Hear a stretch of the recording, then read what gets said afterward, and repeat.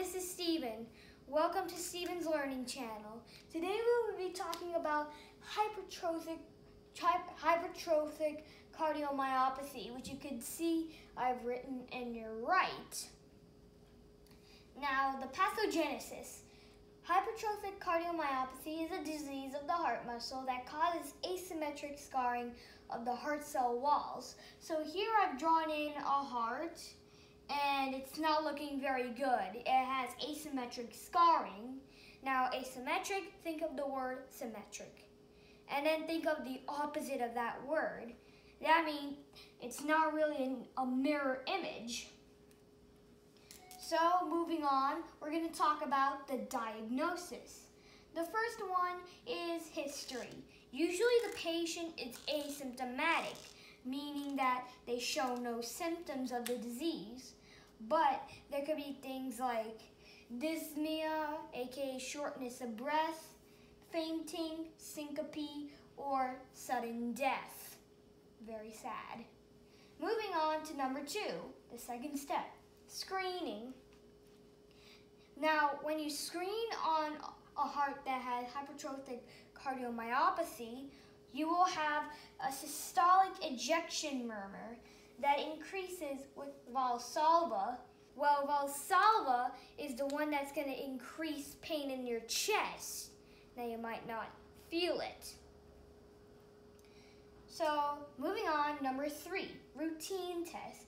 These could be things like chest x-ray and electrocardiogram. And moving on, number 4, special tests. Now we're going to do an echocardiogram of the septum, and we're going to take that number and the L and the left ventricle wall thickness, and we're going to put them in a ratio. Usually this ratio is going to be greater than 1.3 to 1. Number 5, confirmatory tests. So we're going to have like a cardiac biopsy, and if we look in the cardiac biopsy, what we're going to see is a myofibril disarray. Now you might be wondering, what is a myofibril disarray? Well, usually the fibers of the heart muscle they're nice and organized. They're in what we call an array. But in someone with hypertrophic cardiomyopathy, it could be something like this.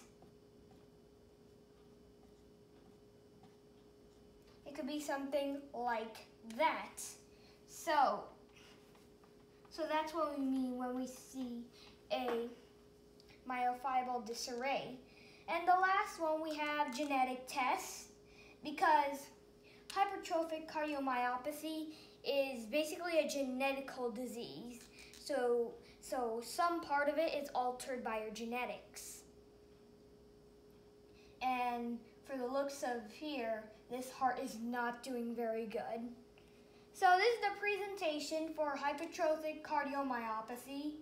I hope you enjoyed this video, and peace out.